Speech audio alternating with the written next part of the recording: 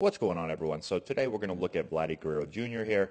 He's working off of a machine, using a mini glove, working on backhands, these kind of in-between hops, creating the short hop. So we're going to talk about a bunch of different things today. This is pregame, and so we're going to go over the importance of having routines and the work that goes in, especially at the high levels, the major league level. We're going to talk about using a training glove. We're going to talk about the mechanics of backhand play. We're going to talk about the importance of creating a short hop when you get this kind of in-between hop and how to do that. So there's a lot of things that we can take from this video and talk about. Let's start off with talking about this. Routines are hugely important. There's a reason why players at the major leagues are so good. You've seen it. There's a lot of videos that go around of Ron Washington with the Braves and how much work he does with his infielders. To be a great player, to play at the major league level, and even players that you might say, oh, they're not great defenders at the major league level. The amount of work that goes in to be able to make yourself a major league player and a major league defender and someone that can play every day is a ton of work. And if you're a player that is obviously not at that level, most players are not at that level.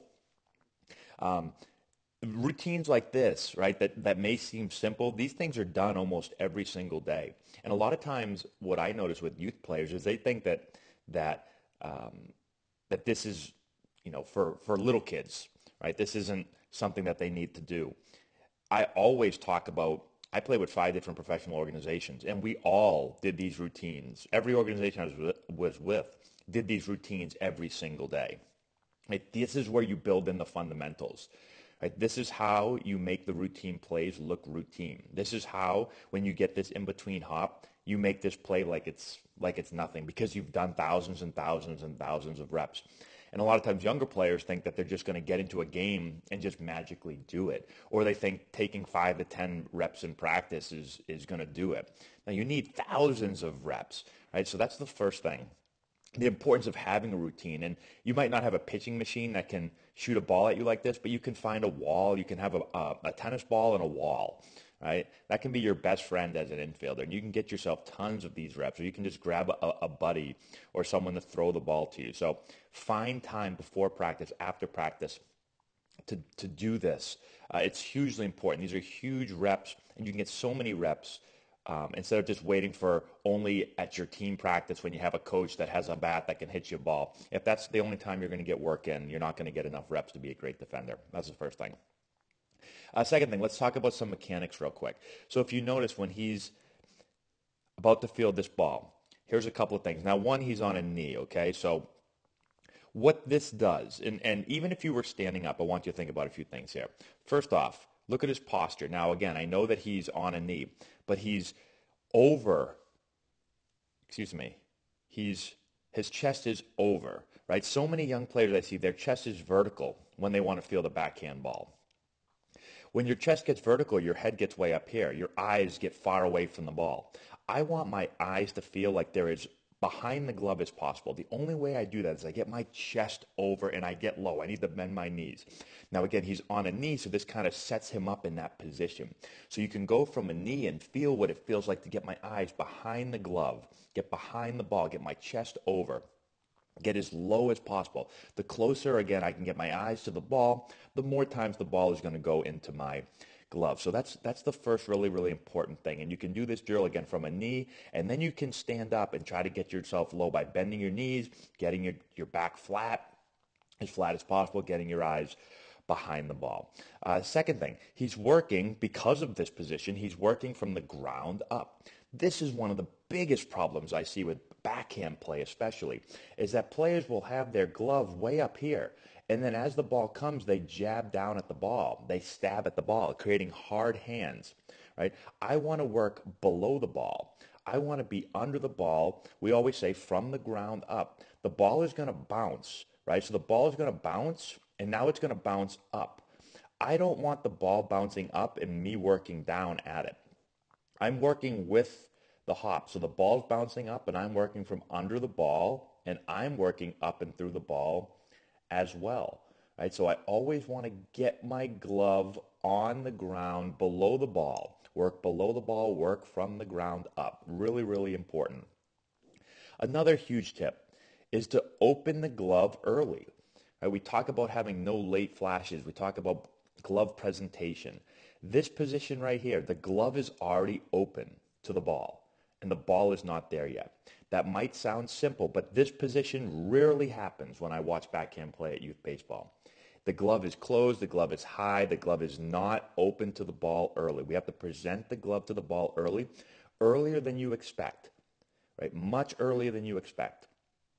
Right, so now my glove is already open, and now I can just work through the ball. Okay?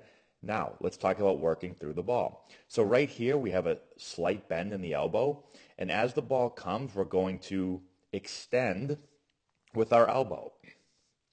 So our elbow basically works as a hinge. So it's bent, it's extended, bent, extended, right? So it's not a huge movement, but we're going again from bent to extended, and we're cutting down the distance. We're shrinking the distance, and this is the important part. This ball right here, where it's bouncing right there, if we don't work through the ball, right? I get this question all the time. You know, one coach told me I should work through the ball. The other coach told me I should funnel the ball in the middle of my body. What do I do? Do I work positive? Do I work negative? I'm not sure. When the ball is going to be an in-between hop, right? So a short hop would be if this ball was going to bounce right before his glove. A long hop would be if it was going to bounce outside the frame of the video. The in-between hop is right in between those two spots. So if I just kept my glove here, right? If Vlad just kept his glove there, that ball would bounce here and it would bounce up and it would catch him kind of in between. It'd be a really difficult hop to grab. And so what you do is you shrink the distance between ball and glove. And that's why we work through the ball. We work positive through the ball on an in-between hop. Now, if we're working a normal ground ball and we're not on a knee, we're going to also work our footwork to try to close that distance too. But in this case, we're on a knee, right? So we're just going to try to close that distance with our glove. And so that is why he's working positive. He's trying to shrink the distance. Right? I want to create the short hop. That's what I'm trying to do. Create the short hop. Every time. Create the short hop. That's why it's positive. Now, if this ball bounced a lot further away and was a long hop, you wouldn't work positive to it. You would just catch the ball, bring the ball to the center of your body, transfer, and throw. So notice again, back is flat, eyes behind the glove. Glove is on the ground, working from the ground up. Glove is presented early. And now we work positively. I call it pinching through the ball. We're working positive to create that short hop. So we turn the in-between hop into a short hop. We don't want there to be distance between the ball and the glove. We want to have that distance be as small as possible. And then he's using a training glove just to be more precise. Now he's going to eventually put on his first baseman's mitt, and it's going to feel easy, right? So it's train small, miss small. We talk about that a lot with, we talk about when we're playing catch, we say, hey, we're going to aim small so we miss small, right? So this whole aim small, miss small, or train with small gloves, so we have very small misses, and now we put on our big glove, and it's really, really easy when we go to our normal glove. So hopefully these things help you out. Again, routines are so important. Don't just think you can get into the game and make the play. Don't just think you can take 10 ground balls in practice and make the play. That's the biggest difference I noticed when I became a professional baseball player, is the amount of reps you get on defense. Because when you get to the major leagues, you really can't make errors. Now, obviously, everyone makes errors. But if you just think you're just going to make lots of errors and play at the major league level, it doesn't happen.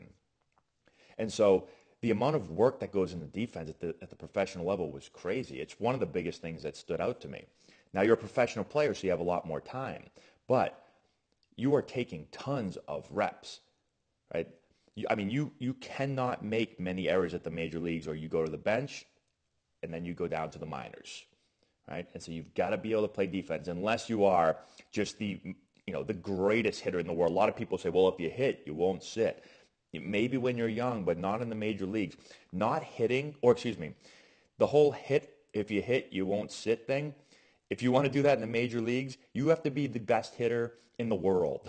Like, you have to be Vladdy Guerrero Jr. or David Ortiz. So I'm not sure how many players out there are David Ortiz or Vladdy Guerrero Jr., but the if you hit, you won't sit. That stops after a while. Again, unless you just plan on being the greatest hitter in the world. If you do, congratulations, that's great. But it's not that easy to be one of the greatest hitters in the world. Anyways, hopefully this gives you some tips and helps you out. Let me know if you have any questions. Put in the comment section below. Subscribe to the channel. Hit the notification bell. All that good stuff. We'll talk to you later. What do you need to be a great infielder?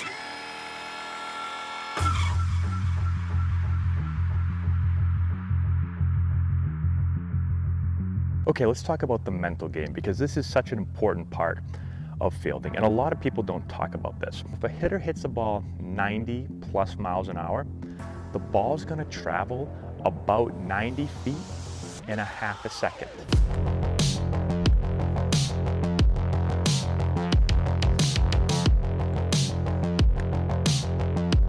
Left.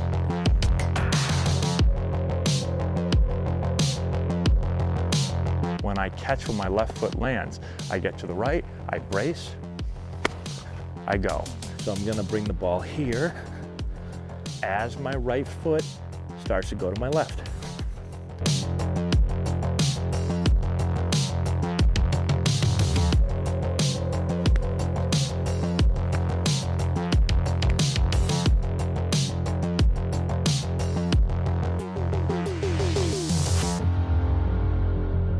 When I take the ball out of my glove, my fingers should be on top of the ball.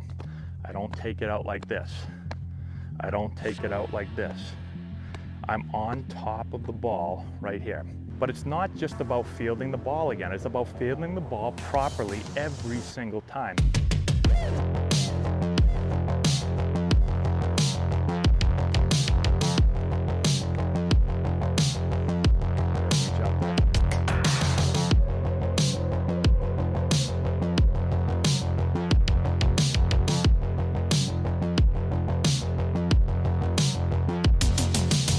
If you're just going to wait for your team to practice, you're not going to be a very good fielder. If you're just going to wait to field at practice when your coach actually does fielding practice, you're not going to be a very good fielder. If you think you're going to get great fielding 3 to 5 balls in infield, outfield, you're crazy. You've got to field a lot. And so you've got to field before practice. You've got to field after practice. You've got to be able to do it on your own. Don't just wait for somebody to say, let's go practice infield. Go grab somebody and say, let's practice infield.